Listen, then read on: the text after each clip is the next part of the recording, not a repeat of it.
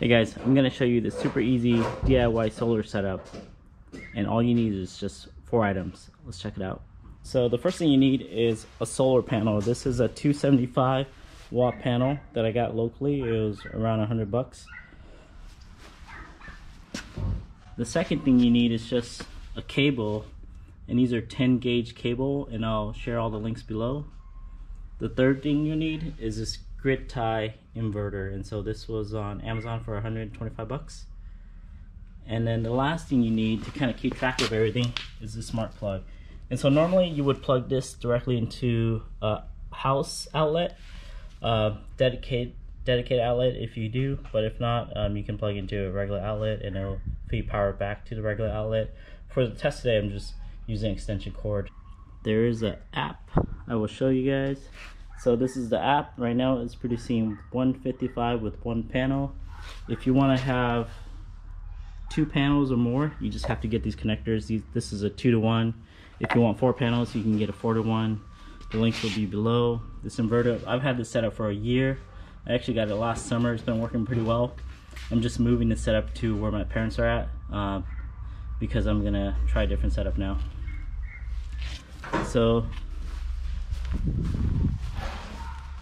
1 panel,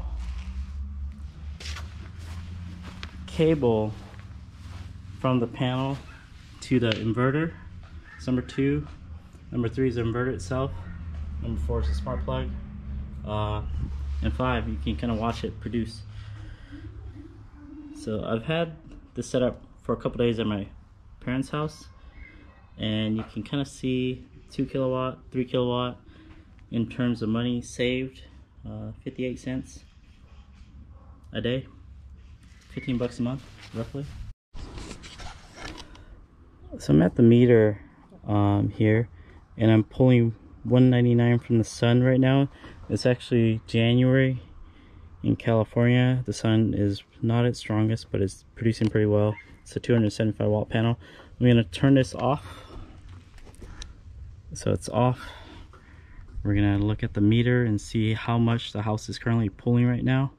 And then once I turn it on, we should be able to tell that it's really feeding electricity back into the house.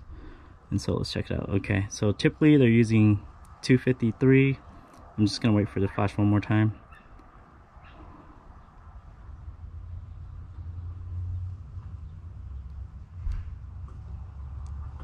$251. Okay, cool. So I'm gonna turn it back on. It's on. So 196, it says it's pulling from the sun. 196. The city, we're pulling 58 from the city, and basically that's the math right there that we're looking for. The solar panels are producing about 200.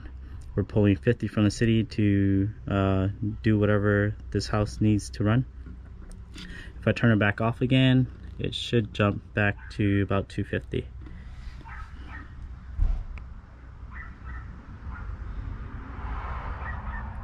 Yep, there we go. So yeah, this is basically just saying, hey, it works, man.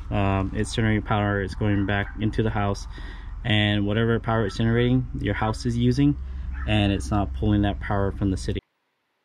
Hey folks, so thanks for watching. That was pretty quick and dirty, but hopefully it gave you a rough idea on how to set yours up.